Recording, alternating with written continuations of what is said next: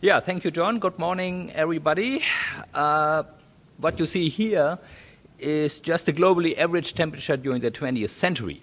And you can clearly identify the long-term warming trend, and we all believe that this long-term warming trend is anthropogenic in nature, is man-made. However, you see also a lot of fluctuations superimposed on this trend, interannual, as Tim has pointed out, but also decadal scale variations. For instance, from the 40s to the 70s, the temperatures dropped, and some discussion was going on whether or not we are heading towards a new ice age. And most recently, in the recent decades, we had quite a strong increase in temperature, and now the discussion is basically going on whether this reflects some kind of acceleration of global warming. Now, I have 4 points I would like to discuss. First of all, why decadal prediction? Second, the mechanisms of decadal variability. Third, what is the potential? What is the decadal predictability potential? And finally, the challenge is, what does it need to realize the decadal predictability potential that actually exists? All right, so first point, why decadal prediction? Now, people who know me, at least my German colleagues, know that I do a lot of media work, okay? There is almost no day in the year where I'm not called by some media person, okay? And so they basically think about global warming as a kind of slowly evolving process and a monotonic process, okay? So each year is warmer than the preceding year. However, we all know there is variability, okay? And this variability may look like this. This has been actually derived from the 20th century by just removing some exponential fit. And the two are, of course, superimposed, okay? And then the real evolution of, say, globally average temperature would look like this. And then you see right away, okay, it may well happen that you enter a decade, or maybe even two, when the temperature cools, all right, relative to the present level, all right? And then, I know what's going to happen, I will get, millions of phone calls, what's going on? So is global warming disappearing? Have you lied on us? So, and therefore, this is the reason why we need to address the decadal prediction issue. All right, so just a few examples of decadal variability during the 20th century.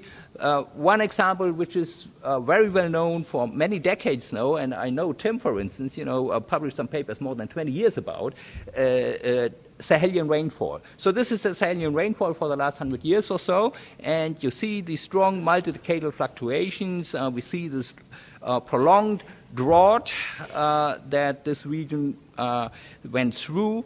And however, you can see some stabilization during the recent years. And, what we all really want to know is, what will the next 1, 2, or maybe 3 decades hold for us? Second example, hurricane activity. This is just a little movie of Hurricane Katrina. I think hurricanes are very famous since the year 2005. 2005 was the record year. We never had in the instrumental record a year with more hurricanes. However, if you look at the record, okay, so here you see the number of tropical storms, so tropical storms plus hurricanes, or only the major hurricanes in dark blue, you see a lot of variability. And it's hard, at least if you remove the year 2005, to see any significant long-term trend here. So the record is basically dominated by interannual and especially by decadal variability. And the last point is sea level. Okay, same holds for sea level. We know there are climate modes, internal climate modes like the Pacific decadal oscillation or the Atlantic multi-decadal oscillation and so on. And these modes have, of course, also an impact on the sea level, mostly through changes in the winds. And if you look at the trend, the recent trend from published in the last IPCC report, you see quite some regional variation in the trend pattern. And if you zoom in into the western equatorial Pacific, you see a relatively strong trend during the last 10 years or so. However, you see this is a region, which exhibits quite some strong internal variability, and therefore, the behavior that you see in one region, may not be happening in another region. And actually the trend could be opposite to the trend that you see, for instance, here in the western equatorial Pacific.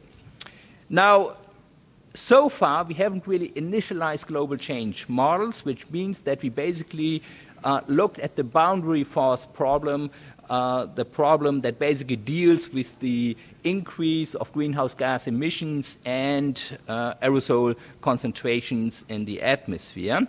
Now, if we look at the next 100 years, there are different uncertainties, okay? So AR4, the last IPCC report, basically was the boundary force problem. So the uncertainty arose mostly from the scenario uncertainty and from the model bias, okay? However, if you look at short lead times, right, then you see that the internal variability is really the dominating uncertainty in the climate change forecasts or / projections. And especially on interannual and decadal timescales, this is true. Now, however, we should also keep in mind that there may happen some unexpected events, like volcanic eruptions or anomalous solar radiation. So there is another uncertainty, okay, however, which we probably cannot predict. Second point, mechanisms of decadal variability. So first of all, we need to understand what basically the relative contributions of external and internal forcing is. So here is just northern hemisphere temperature for the 20th century. I put in red the linear trend. We all believe that the long-term trend is anthropogenic in nature. In blue, we see the running mean, and you see, I think, right away, there is a lot of variability around the long-term trend, and the $64,000 question then is basically, how much did internal decadal variability contribute to the warming during the recent decades, and I think the jury is still out, about the relative contribution of this internal variability. However, if you just look at this diagram, I think you may get the impression that, some part is or may be driven by internal variability. Now, there are internal modes in the climate system which exhibit low-frequency variability. One of the most important atmospheric modes is the North Atlantic Oscillation, a kind of seesaw in pressure, in surface pressure over the North Atlantic, an interplay of the Icelandic low and the Azorian high. You see the pressure difference on the left, and I think you see right away the low-frequency variability, and this has very significant effects on North American, but especially also on European climate. You all know, at least if you live in Europe, if there is a strong North Atlantic oscillation, the